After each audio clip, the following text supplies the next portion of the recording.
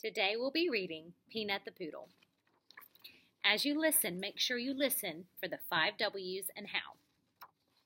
Jason was excited for the school bell to ring. He couldn't wait to get home because today was a very special day. Jason's mom and dad were going to take him to the pet shop after school. Today, he would get to pick out his very own pet. When Jason got to the pet shop, he looked around at all the different kinds of animals. He saw white rabbits, colorful fish, and sleepy puppies. Jason's mom liked watching the fish swim around in the water. Jason's dad liked petting the furry rabbits, but Jason thought the sleepy puppies were the best of all.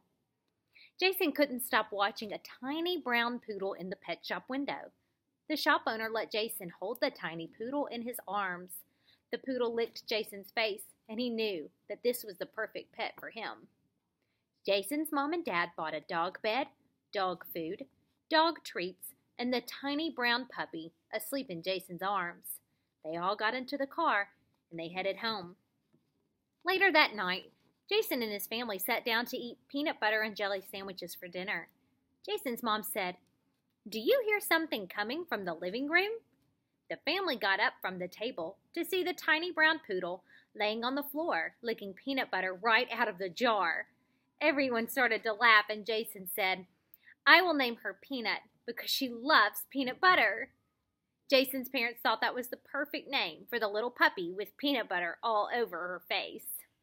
Okay, now turn to the back and take a look at your 5 W and how questions. Number 1, who wanted Jason to get a fish as a pet? Number 2, what was the puppy doing when the family was eating dinner?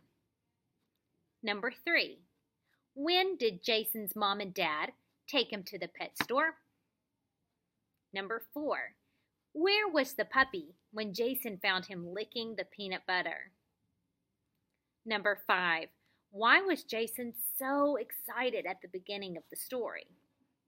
Number 6, how do you think Jason felt when he got to the pet store?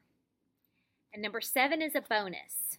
If you were Jason, what would you have named the puppy? Don't forget to tell why. Do your very best work.